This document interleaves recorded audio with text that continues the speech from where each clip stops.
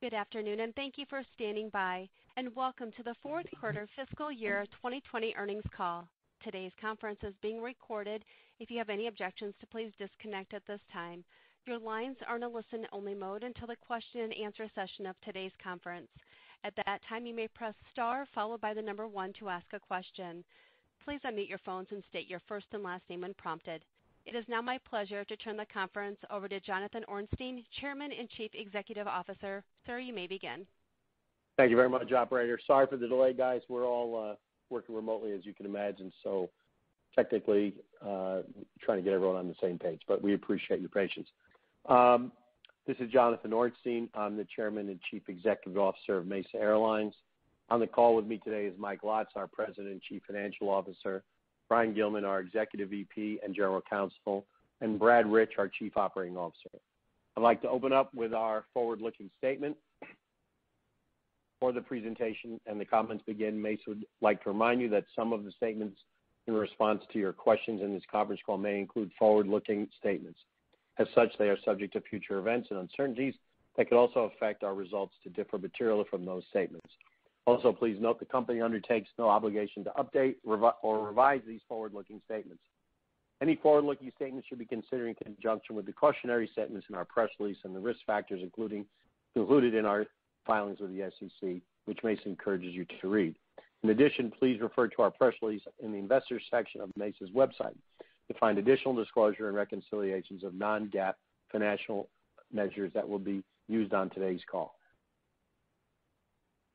Okay, I really want to start the call with a big thanks to all of our people in the field who, despite the obvious risks, have continued to exhibit incredible bravery and dedication in their service to our passengers.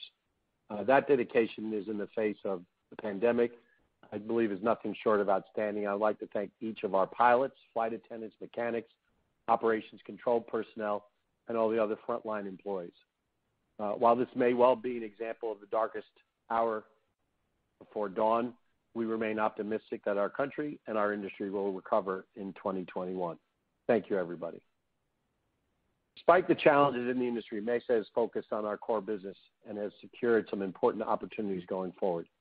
I'd like to walk you through some of our key accomplishments for the year. We started off 2020 expanding our United CPA, which we signed in November 2019 for 20 incremental Embraer 175 aircraft, as well extending our 42 existing Embraer 175s for 5 years, and to lease 20 of our older CRJ700s to another United Express operator for 7 years. 10 of those Embraer 175s are already flying for United, with 6 additional aircraft scheduled for delivery this month, and the remaining 4 in the first half of calendar year 2021. In April 2020, we applied for the PSP program and received $95.2 million, allowing us to retain all of our employees who would likely have been furloughed otherwise due to the significant reduction in our level of operations. These expenses are normally paid by our partners through the CPA. In our June quarter, we were the only publicly traded U.S. carrier to report a profit and has achieved positive cash flow to date. In July, we announced a 5-year contract with DHL to operate 2 737-400 cargo aircraft. I'm very pleased to tell you that both of those aircraft are currently in service today. In October, we announced that although the PSP program had ended, we would not furlough any employees to the end of the calendar year. We accomplished this through a combination of a pilot agreement for reduced hours, a significant number of voluntary crew leaves, and a reduction of hours for administrative personnel. Again, I'd like to thank all of our people for supporting each other and the company in this endeavor. In November, we entered into an agreement with United to prepay us $85 million to be used to pay down debt on existing aircraft, which enabled us to maximize our treasury loan. Also in November, we finalized and closed a $195 million loan under the CARES Act with the U.S. Treasury Department. And lastly, in November, we amended our American Capacity Purchase Agreement to extend 40 CRJ-9 aircraft for 5 years. Truly, in my mind, a remarkable accomplishment given the environment. We remain focused on our primary business with our existing partners and opportunities to grow our business with them. We are also pursuing a number of new opportunities that we believe could provide the company additional long-term growth, diversification, and enhanced earnings. I'd like to turn it over to Brad Rich to give you an update on our level of operations as well as on our American, United, and DHL operations. Okay, thank you, Jonathan. I will begin with an update of our block hour production. For the September quarter, we generated 57,622 block hours, which is about 50% of the pre-COVID levels. Based on current guidance with our partners, we expect the December quarter to be at about 60% of pre-COVID levels and roughly 70% for the March quarter. Based on high-level projections from one of our partners, we believe block hour utilization will continue to increase and reach pre-COVID levels by the end of the calendar year. I'd now like to provide an update on our American operation relationship. We recently amended our CPA to operate 40 of our CRJ 900 aircraft for a term of 5 years. Our current fleet, as many of you know, is 64 CRJ 900s, and that will reduce to 63 in June of 2021. Of these 63 aircraft, we own 48, and 41 of those are financed under our recently announced U.S. Treasury loan. We also have 15 aircraft leased through 2024. We will be using the majority of these aircraft to support the American operation. However, we are reviewing several new opportunities that would productively utilize some of these aircraft. Given the attractive financing and low debt balance on a majority of the fleet, we believe these aircraft are valuable assets and will remain productive. Additionally, American has requested that we pick up additional flying over the first half of calendar year 2021 over and above the new CPA levels. Although we've not formalized an agreement, we believe this could result in 3 to 5 additional lines of flying. Obviously, this new agreement with American was extremely important to Mesa. Getting it done in this difficult and challenging environment was not easy, and we are excited and pleased to continue our relationship with American that began over 30 years ago. I would like to thank American Eagle leadership, including Devin May, Mark Mosner, and George Staley, for their hard work and support. We did offer rates that we believe are competitive and appropriate considering the reduced aircraft ownership previously discussed. This agreement also demonstrates our ability to provide rates that we believe are industry-leading. Now moving to an update of our United operation. As Jonathan pointed out, we've already added 10 new Embraer 175LL aircraft that are scheduled to add 6 more this month. The last 4 will be delivered in the first half of calendar year 2021. As we add these aircraft to the United fleet, we are removing our CRJ 700s on a 1-for-1 basis. These aircraft will be leased to another United operator on a 7-year term. We are retraining most of the current CRJ 700 pilots in Dulles on the Embraer 175, and most of that training expense will be covered by the training credits that are part of the purchase agreement. Within the next 6 months, we will be operating a single fleet of 80 Embraer 175s with United, which will enhance operational performance and improve cost efficiencies. In regards to our cargo operations, we have 2 737-400 cargo aircraft in service with DHL. Both aircraft are based in Cincinnati, where we have a pilot domicile and a maintenance base. So far, we have been pleased with the operation and believe we are well positioned to grow this line of business. With that, I'd now like to turn it over to Mike Lotz to walk through our financial performance. Great, thanks, Brad. Let me give a quick recap on the earnings for the fourth quarter. Fiscal 2020, we recorded net income of $11.4 million or 32 cents per share. This compares to net income of $12.2 million for the same quarter last year, or 35 cents per diluted share. As noted in our press release, the Q4 2020 results include, per GAAP, the deferral of $7.8 million of CPA revenue, all of which was billed and paid by American and United during the quarter and will be recognized over the remaining term of the CPAs.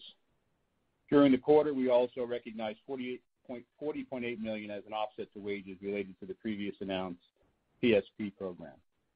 We did report $3.2 million of income tax expense for the quarter. However, we did not pay any cash taxes as we have over $500 million of valuable NOL carry forward. For the full year 2020, we reported net income of $27.5 million, or 78 cents per diluted share, compared to $47.6 million, or $1.36 per diluted share last year. As noted in our press release, also, the 2020 results include, again, per GAAP, the deferral of $23.8 million of CPA revenue, which was deferred and will be recognized over the remaining term of the CPA. During the quarter, we also recognized $83.8 million as an offset to wages related to the PSP program. Of note, of the total PSP grant of $95.2 million, which initially was $92.5 million and then reallocated up to the $95.2, we recognized $83.8 million in fiscal 2020 and expect to recognize the remaining balance in the first quarter of fiscal 2021. For the year, we reported $9.5 million of income tax expense, and as we noted, we did not pay any cash taxes. Quarter over quarter, revenue was down $79.8 million, or 42%, from $178.7 million to $108 million, and for the year, revenue was down $178 million, or 25%, from $723.4 million to $545.1 million. Cash for the quarter increased by $34.5 million to $99.4. During the quarter, we had CapEx expense of $1.5 million. We also paid $34.6 million in scheduled principal payments, and we had deferred principal payments of $14 million in the quarter. In total, we have deferred $28.1 million in principal payments since March. I'd also like to now walk you through the very important U.S. Treasury loan, which we recently closed on, which I can tell you took a lot of effort for a lot of people within the company. At a high level, our total loan is $195 million. The first tranche funding was $43 million and was collateralized with existing unencumbered assets. Prior to the second tranche, we extinguished $164 million of debt to unencumber 44 aircraft using a combination of $83 million of cash on hand and $81 million of prepaid CPA revenue from United. The second tranche funding was $152 million, collateralized with the 44 aircraft for a total of $195 million. Net cash generated was $31 million, which is $195 million less $164 million in debt that was extinguished. The U.S. Treasury debt is set at LIBOR plus 350. It's interest only, while the debt that we extinguished was fully amortizing debt. As a result, scheduled principal payments going forward are significantly lower if we choose not to repay the Treasury loan, which we have an option to do. To put this into context, prior to the Treasury loan, for example, fiscal year 2021 had $189 million of scheduled principal payments, which will be reduced to $96 million for a reduction of $93 million. And for fiscal 2022, scheduled principal payments are reduced from $152 million to $91 million, a reduction of $62 million. For the next two fiscal years, scheduled principal payments are being reduced by $154 million. Also, as part of a loan agreement, we did issue 4.9 million warrants to the U.S. Treasury that were struck at $3.98. I'd like to just touch on a few other items. Included in the $164 million of debt that we extinguished was $21 million of the $28 million of total principal deferrals that we had through the end of the fiscal year. The remaining $7 million of deferrals, plus an additional $12 million, which we are deferring between October and July, will all be repaid in August.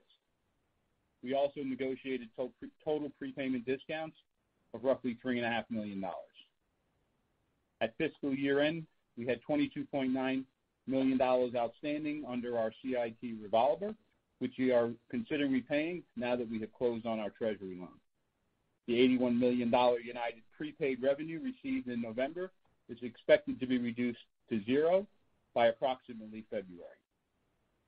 CapEx for 2021 will primarily be our purchase of 20 engines from GE for roughly $110 million. Currently, 10 of those engines are scheduled for delivery in 2021 and 10 for 2022. We are currently in discussions with various parties on financing and lease options, as well as discussions with GE to modify the delivery schedule. Other cash items related to fiscal 2021, scheduled aircraft lease cash payments will exceed book expense by roughly $9 million. We continue to manage our vendor payments and have moved a significant number of our vendors to net 60, up from net 15 and net 30. For fiscal year 2021, we will be performing heavy maintenance that was previously deferred due to lower aircraft utilization levels in fiscal 2020. Lastly, as we look at the new American CPA terms for the 40 aircraft and the new E-175 terms for the 20 new aircraft, we expect our pre-tax margins to be consistent with the past few years. Obviously, in this environment, there are a lot of variables that could impact these numbers both positively and negatively, and due to this uncertainty, we're not offering any guidance at this time. I'd like to now turn it back over to John. Thank you, Mike, and we appreciate the financial recap. At this point, operator, I'd be happy to field any questions that come from any of the listeners. Thank you, sir. At this time, if you do have any questions or comments, you may press star one. Please unmute your phones and state your first and last name when prompted. To withdraw your question, you may press star two. Again, star one for any questions. One moment, please, for the first question. Savi Fife from Raymond James, you may go ahead. Hey, good afternoon, everyone. If I could help us with some of the deferred costs showing up and some of the deferred revenue happening, could you give us an idea of maybe the progression? I know the timing of everything's not exact, but any color on the progression of kind of the revenue build and the cost build in fiscal year 21? Mike, do you want to do that?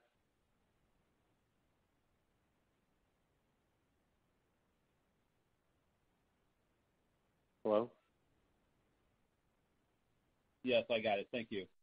Sure. This is Mike. So most of our revenue build is going to be based on our block hour production. We did give guidance for the first two quarters. Third and fourth quarter is a little hard for us to predict. We've gotten some indication from our partners that it's going to be increased, but we're just not in a position right now to give those firm block hour projections for Q3 and Q4. But from a revenue build, that will primarily just be driven by our block hours. And on the cost side, our costs are going to be fairly consistent. We did have this deferral of some of our heavy maintenance on the airframes that we deferring from 2020, and we're seeing a lot of that in 2021. Do those deferrals show up in the should we assume kind of the off-peak quarters, Mike, and so they're kind of heavy on those time periods, and then also do you have an update on any kind of those pass-through costs, or are they part of kind of some of the other agreements? No, some of them are pass-through, but most of them are for the Mesa responsibility. And as far as timing them, I think it would be more likely in the front half of the year than the tail half. Makes sense. And then just one last clarification: the request from American that you're still working on for additional block hours flying, is that in the guidance, or that would be above and beyond what's in the guidance? I believe that's in the guidance. Okay. All right. Thank you. Thank you. Our next question comes from Bert Stevens with People. You may go ahead, sir. Hey, this is Bert Stevens with People. Thanks for the time and good afternoon. Over the last couple quarters, you've highlighted very strong controllable completion factors, almost pretty much as close as you can get to 100%. What gives you confidence you can run this strong an operation when, block hours start to come back and maybe you don't have the same degree of sparing that you have now? Well, I'll take a shot at it, and Brad, I'm happy to have you add into that. First, on the American side, we will have, significantly more spares than we've ever had. So I think, we will probably be okay there. It'll just really depend on what ultimately happens with those aircraft. We certainly will make sure that we have the adequate spares to operate at the levels that are, above and beyond. And I think that having those spare aircraft allow us to do that. On the United side, we have continued to operate. We have always operated for United, above any, contractual requirements. We've done a really good job. We have a lot of new aircraft there, and we have adequate sparing. Plus, I think a big part of what goes on with United is, we have two big maintenance bases that allow us to see a lot of aircraft, and we don't see any real changes there. So I think we feel very confident, particularly with the age of the fleet at United. Brad, did you want to add anything to that? I think no, Jonathan. I think the two main things are: look, we're excited to move to one consistent fleet of Embraer 175s on the United side, which will really enhance operational reliability, we believe. And then, as Jonathan already said, on the American side, we will be adequately spared. Yeah, no, I appreciate that. I guess just wondering, as some of the spares come down, you said there's potentially some productive use for some of those aircraft. If you expect that to have an impact or not really. I don't think we wouldn't jeopardize anything at American by pulling more aircraft out than we feel comfortable with. As a result of the financing that's made available to us under the Treasury loan, these aircraft become, financially much less of a burden, and having the additional spare aircraft is something we want to do to continue to build. Even after 30 years, we continue to build the confidence of our partners. So I just don't think we'd let it get to that point where we felt that we were not adequately spared. Well, great. Thanks. That's helpful color. Just one more as a follow-up. Jonathan, last quarter you said you think there's greater opportunity on the regional side than the cargo side. I assume you still think that's the case, but just wonder if you had any commentary around that. Well, no, I think that, my view on that is the regional business is clearly our core business, and we do think that there continues to be some very good opportunities in the regional side. In terms of the cargo business, I think that no one imagined the strength that we've seen in the cargo side and the opportunities that exist. The difference there is our partners at American, United, and other mainline carriers, will do deals 10, 20 aircraft at a time, whereas on the cargo side, they have a tendency just to be a lot more incremental. And so I think for that reason, the cargo business will build, but, potentially not at the same rate as we could potentially move the regional business. But that being said, I do think that the cargo business does provide us with some pretty significant opportunity, but it just maybe takes a little bit longer to develop. At United, we went from, literally 20 airplanes to 80 airplanes in a matter of a few years. I just think it's going to, to do that kind of growth in the cargo business will take some time. Thanks for the time. Thank you. Our next question comes from Mike Linenberg from Deutsche Bank. Sir, you may go ahead. Oh, hey, everyone. Hey, Jonathan, just on the cargo piece to kind of follow up on that, when we think about how big that could be in 2 or 3 years, are we talking, 6, 8, 10 airplanes? Do you get to a dozen airplanes? Just if you can sort of frame the expectations for us, and then I have a second one. Sure. Well, we think the 737-400 continues to have a long-term attraction to the different cargo operations. It fills a very good niche. We're looking at other aircraft types as well, and I think there'll probably be a movement to 737-800s at some point. We're also looking at smaller aircraft. There seems to be a great need to get, more product out to more places faster, with the advent of overnight delivery literally to everywhere in the country, which has been, exacerbated by the pandemic, and I don't think is going to go away anytime soon. And I think that as a result, we're going to continue to pursue what we think are a number of attractive cargo opportunities. How fast they develop and how quick, I think is speculation. But I would be very surprised if we weren't, significantly larger than we are today with only 2 aircraft in a year or two. And again, that's just, based on our existing business with, our business with DHL. So, I think that like I said, the cargo operators take things a little bit more incrementally. But that being said, I think over time we can continue to build that operation nicely over the next couple of years. And, I would like to think that, we could add, it'd be nice if we could add an airplane every other month or somewhere in that kind of range. I think if we were, at 10 or 12 airplanes in 2 years, I think we'd be pretty happy.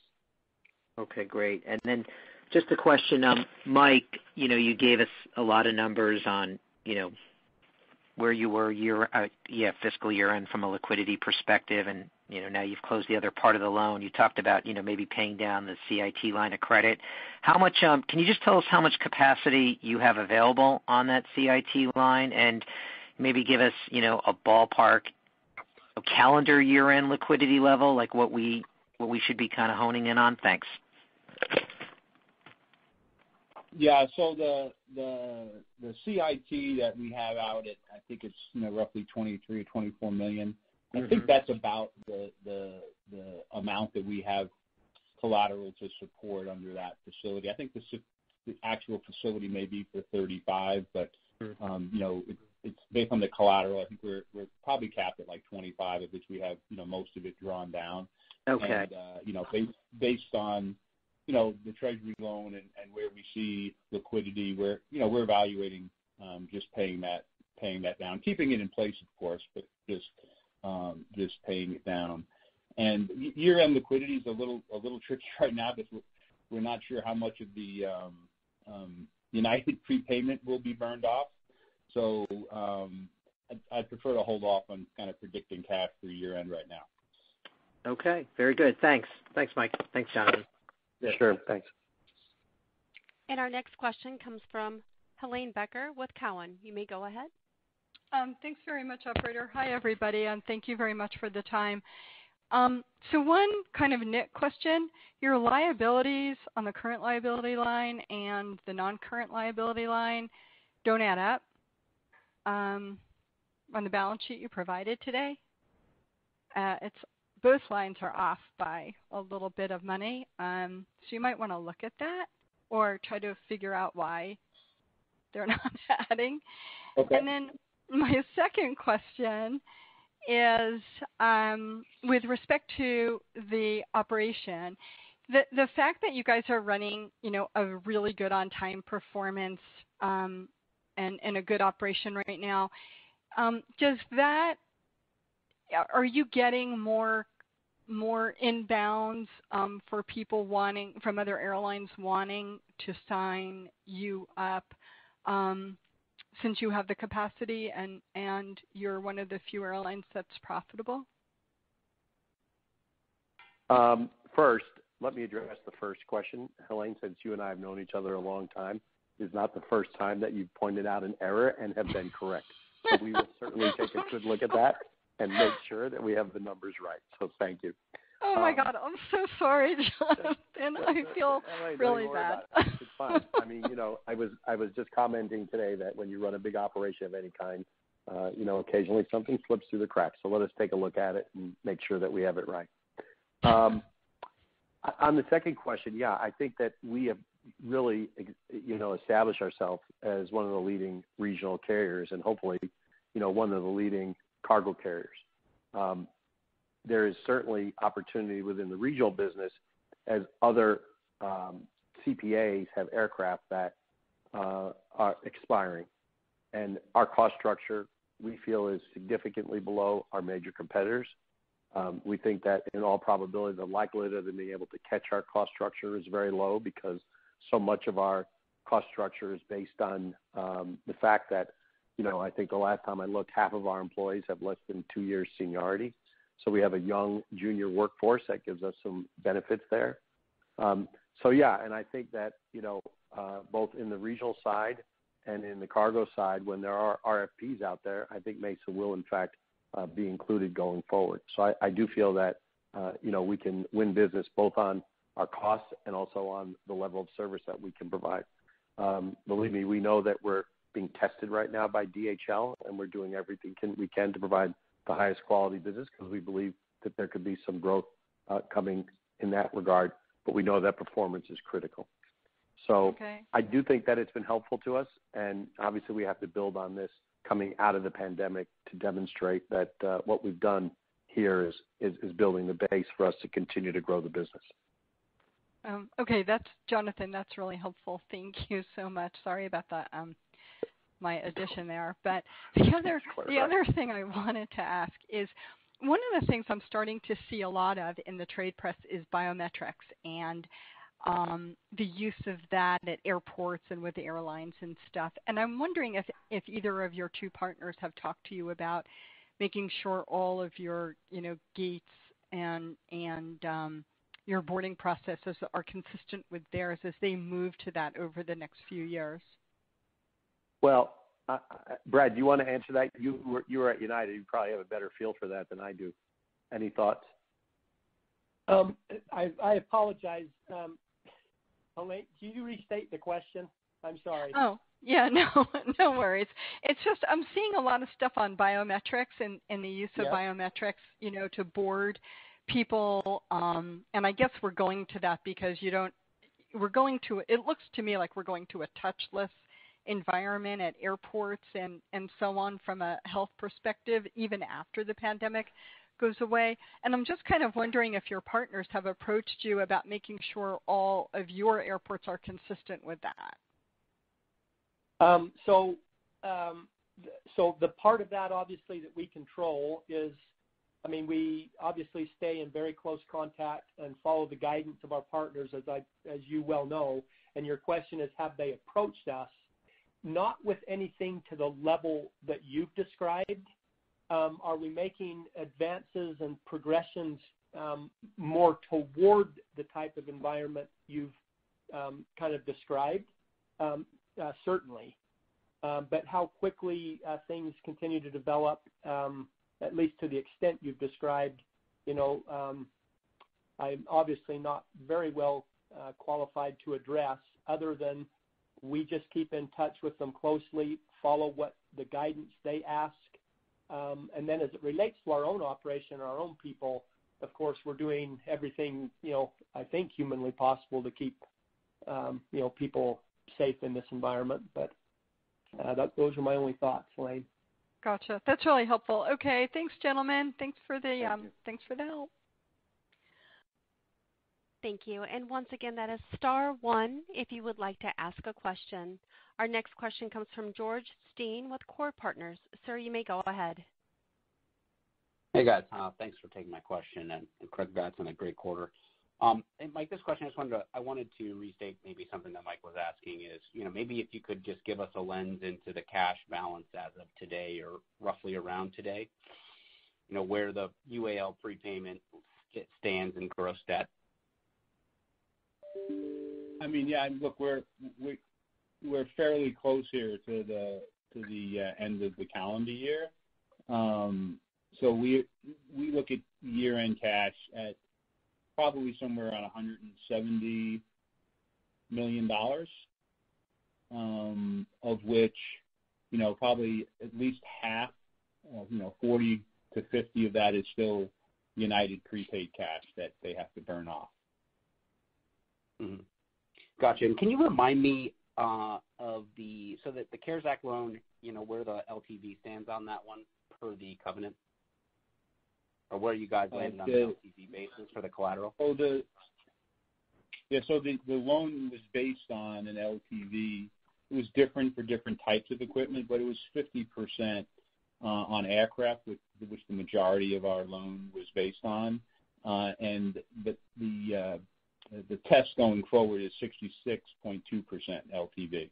So there is some amount of cushion there as we test the collateral, I think, twice a year. Mm-hmm.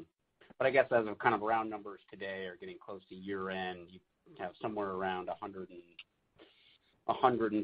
million to $120 million of cash net of the UAL plus. I guess conceivably doubly collateralized CARES Act loan of 195, and I guess, of course, net that against the market cap of 150 million. Does that do those rough numbers add up? Okay. Yep, that's correct. Okay. That's it for me. Thanks. You bet.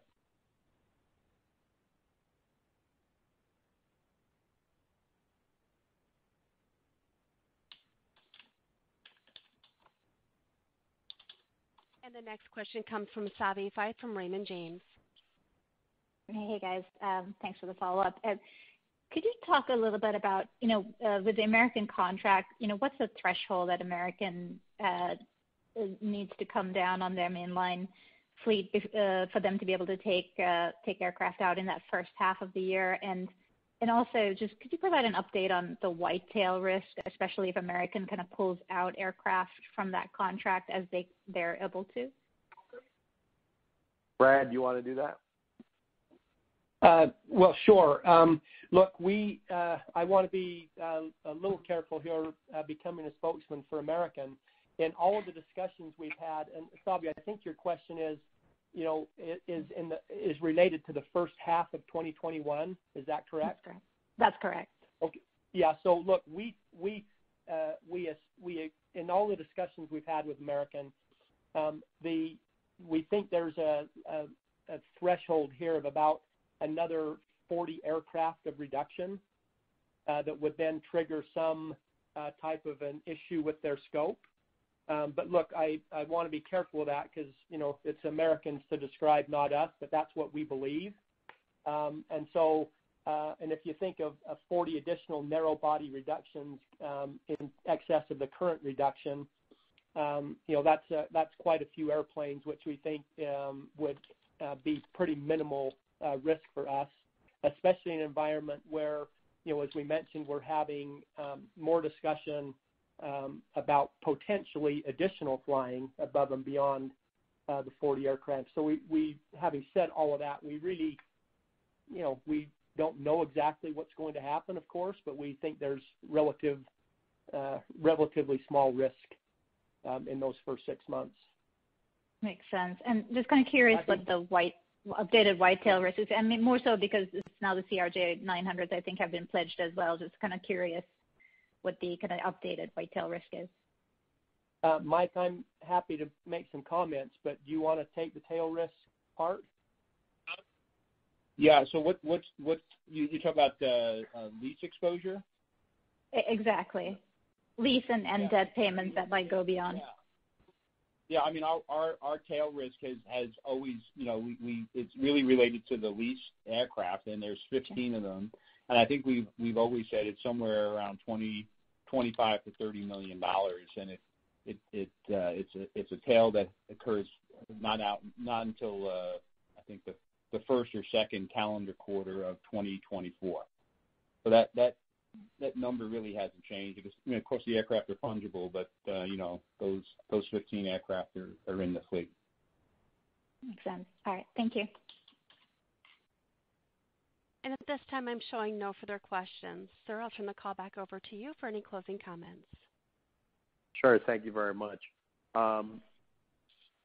Thank you, everyone, for your support of Mesa over the years, and certainly through the pandemic. It's been obviously challenging, but at the same time, we've worked very hard to keep all of our people moving in the same direction. They've been incredibly supportive. I have to tell you, I'm every day amazed at the work effort that people are putting in, whether it's out online, in the maintenance hangars, in dispatch, or the people who are working from home diligently to keep the company moving forward. We think that the accomplishments this quarter certainly will bode well for the future.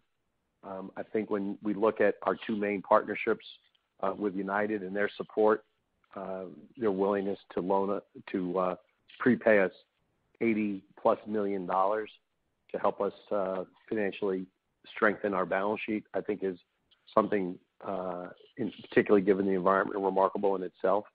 And we are really pleased with American and their support and the work that Brad did putting that deal together that allowed us to continue to operate those 40 aircraft in the American system.